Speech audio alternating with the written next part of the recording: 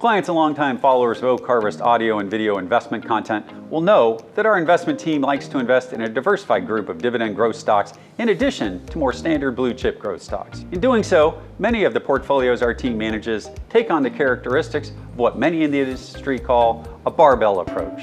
A group of growth stocks paying little to no dividends with specific traits on one side of the barbell or scale, and a second group of more economically stable, slower growing companies paying out some of their excess cash flow back to shareholders in the form of dividends. For this video, I'll break down this barbell investing approach into two separate dumbbells and focus this video solely on the dividend paying investment component, specifically dividend growth compounding companies. I'm Chris Perras with Oak Harvest Financial Group in Houston, Texas, and welcome to our weekly Stock Talk podcast, keeping you connected to your money. Before we get into this week's topic, please take a moment to click on the subscribe button and click on the notification bell so you'll be alerted when our team uploads our latest content. We do have a new location for our Oak Harvest investment-oriented content. You can find it by typing Stock Talk with Chris in the Google search window, or by going to Oak Harvest YouTube channel and clicking on the drop-down tab labeled Channels and clicking on the Stock Talk with Chris. As Troy, Charles, and I discussed on our February 22nd YouTube live stream,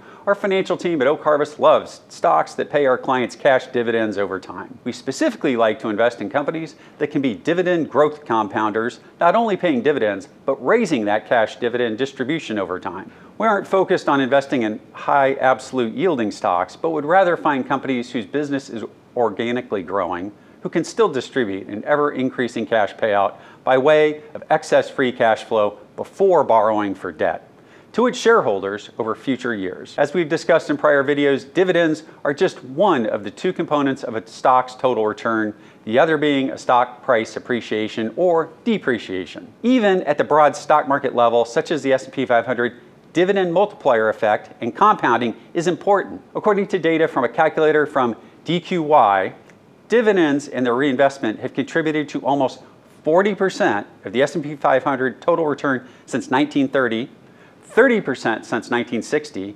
25% since 1980, and even 30% since the top of the dot-com bubble, which includes the roaring 2010 through 2020 period, where FANG growth stocks paying little to no dividends led. You can find a link to this fabulous calculator in the description below. Here's the summary from the data post-World War II era, September 1945 through 2022, which also shows dividends accounting for about 33.5% of the market's total compounding return. It's quite the powerful calculator showing dividends and their reinvestment makes sense even at the passive index investing level. Here's a visual of the DRIP returns, that's dividend reinvestment effects, of compounding in a boring S&P 500 index the last 40 years since 1982. Reinvesting dividends back into the index would have enhanced your total return by about 25% or almost 2.5% annually for 40 years.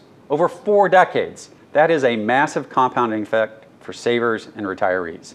Taking it down a level to a single stock level, investing in longer-term dividend compounders is particularly welcome to retirees and near retirees looking for additional sources of cash income. Investors always have the ability to turn off the automatic dividend reinvestment plan and revert to letting these cash dividends build up in their investment accounts for current or future spending needs. In addition to dividend income, these types of companies have historically offered investors a higher quality earnings yield as well as less volatility in total return. Take a look at this great chart from Vanguard showing the higher quality aspects of an equity dividend growth strategy compared to overall markets. As one can see from the table on the left, these companies have exhibited higher returns on both equity and return on assets, while at the same time showing lower return volatility over time. I also have to note, looking at the table on the right, that these characteristics also hold for a universe of foreign equities with established and growing dividend profiles. In other words, investing in dividend compounders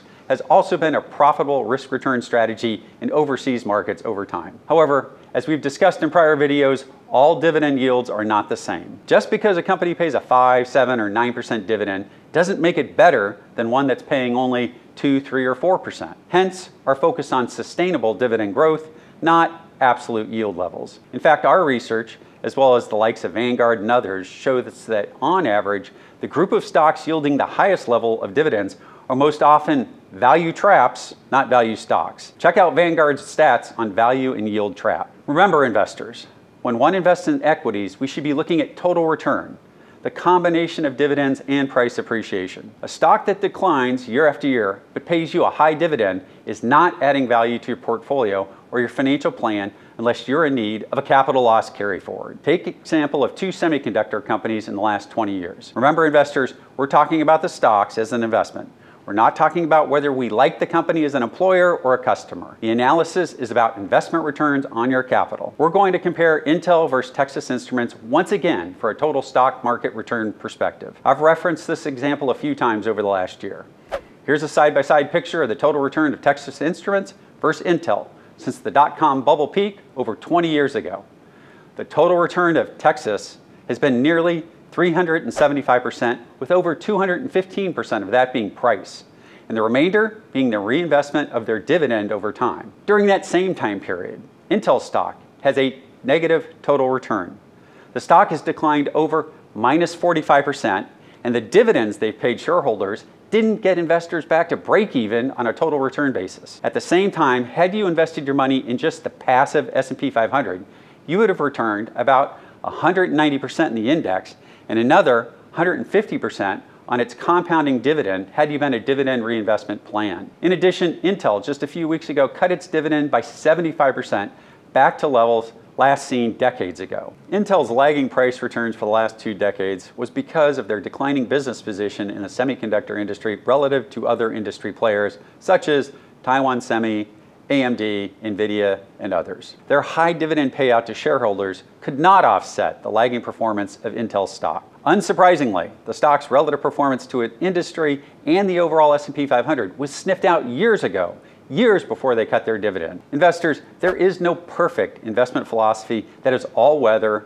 outperforming every stock cycle or every economic environment. However, long-term research finds that investing in consistent dividend growers and compounders and then reinvesting those dividends back into the companies has proven to be one of the better and more consistent ways to compound your money over time with lower equity volatility. At Oak Harvest, our dividend growth strategy is just one of many tools our advisors have to help our clients meet their retirement goals and objectives. In future videos, we'll discuss other tools, such as a blue chip growth portfolio of stocks that places less emphasis on dividend growth and more on stock price, capital appreciation, and compounding, which is tax-free in taxable accounts until it's realized. Our team has multiple market and insurance-based tools that we can use to meet your retirement goals. The Oak Harvest team serves our clients by helping them plan for their future needs instead of focusing on the past. The future and the stock markets are always uncertain, and that is why our retirement planning teams plan for your retirement needs first and your greed second. Give us a call to speak to an advisor and let us help you craft a financial plan that helps you meet your retirement goals. Call us here at 877-896-0040 and schedule an advisor consultation. We're here to help you on your financial journey into and through your retirement years.